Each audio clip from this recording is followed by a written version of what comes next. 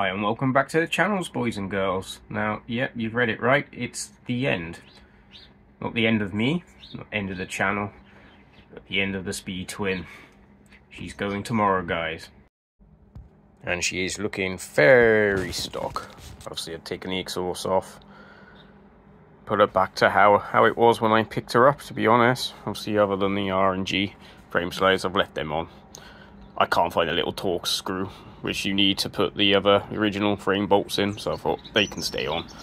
But yeah, you've probably seen on some of the Speed Twin forums, I sold a job lot of my bits, like panniers, exhaust, seat, front fork base, things like that, screen. Yeah, so yeah, I've part exchanged her, and I've gone for a sports tourer. So yeah, this is the end. Obviously she's done many adventures with me. She will be missed. She's in stunning condition.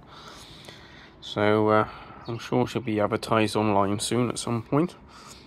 Unless the dealership I'm selling it to doesn't want her as part of their stock. But who knows. Anyway, thought I'd keep you updated on that. Yeah, I'm not going to do any silly montage or anything like that.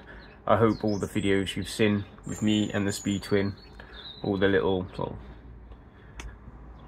DIY, home DIY bits and bobs, mods and stuff I've done over the years on this, and the vlogs I've done, you've appreciated it for all the original subscribers.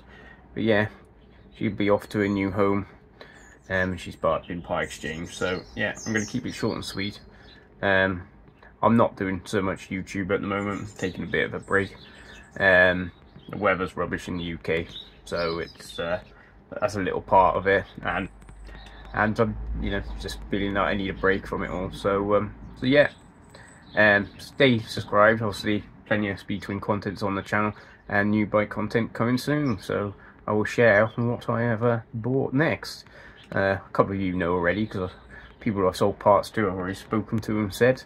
So anyway, speak to you soon. Bye.